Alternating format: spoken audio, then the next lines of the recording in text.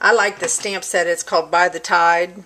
Okay, so the supplies you're going to need, you're going to need a piece of 5.5 by 8.5 of Whisper White, and then the first layer is 4 by 5.25 of artichoke, and then just a little bit smaller by 1/8 of an inch, so I think it's 3 7/8 by 5 1/8 of Whisper White to go on top, and then these pieces here are 1.5 inches by 3 7/8.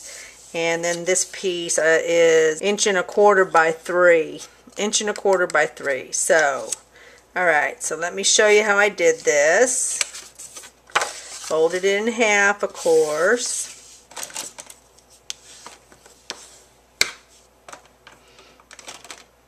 Then I took, and before I did my card base, I go ahead and I layer all this up. But before I glue that down, I ran it through the Big Shot.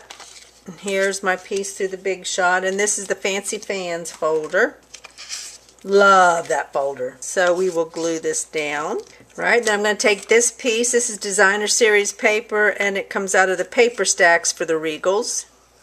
That's nice to have in your collection as well, because you get an assortment of cardstock colors, and I like the designs, and it matches the Fancy Fans. Do you see? Alright, so I'm going to leave about 1.5 inches, 2 inches on the bottom. Then the next thing I'm going to do is ink up my stamp out of the set. Ink it up. Okay. And then that gets glued down here at the bottom. Okay, now what I'm going to do is get a piece of scrap of the vanilla, and I'm going to go cut it out with this. Here's my piece of vanilla. I went and cut it out with window frame framelits. I also went and I cut out the neck size up in Calypso coral. So that's what I'll do my stamping. I know I always tell you to stamp first and cut out, but with this design you don't have to do that. It's kind of free-formed. So let's stamp our fan. Now what I'm going to do with the fan is I'm going to ink it up, and then I'm going to stamp off. Then I'm going to stamp on here. The reason why I stamp it off so that the color is not so intense. And my little cute little seahorses will show up, and that's going to be done in Calypso coral. I can see crisp cantaloupe done this way too. I think crisp cantaloupe would look really, really good. Okay, so here is one seahorse. I'm going to make the next one be just a little bit down.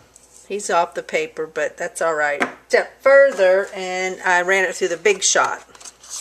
Now what I was noticing with everybody in class is they were struggling with how to work with this shape. Everybody wanted to turn it, how do they want to turn it? That way, which is really very weird. So they really struggled with being able to see, but just notice that it's a square edge on top. So when you go to stamp your little guys here, make sure you got the square edge, because if you do it any other way, then you're going to have to, because they layer up, see, just like that, which I will glue down. So when you stamp, just make sure you find that square, else you'll have the other shape. It's put on with dimensionals, leaving about 1/2 inch at the top. Show off as much of that poem as you can. And then I'm going to take some linen thread, get it started by leaving a little ear over here, and I'm just tying a square knot. Now, some of the ladies thought this would make a great man's card, and I agree. And without having something on the outside to define what you need it for, it really could be used for just thinking of you or just anything. So it's a great card. Alright, so let's make this little guy, let's make this little guy at the bottom. And all he is, these two great punches. The back is, the green is 1 inch. And then I'm going to take See if I can fit it in, but I'm using artichoke in this great stamp with the anchor.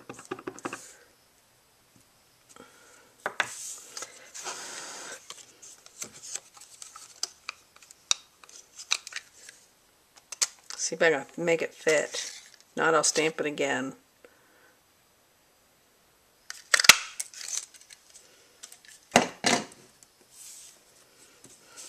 And that gets popped up. Yay, I made it fit. I just love that look of that little, just a little bit of scallop around the edge. Isn't that cute? I mean, look how cute that turned out. And then he gets glued down. And we are done, except for loading it on the card base. And of course, we're going to use dimensionals. Okay, there you have it.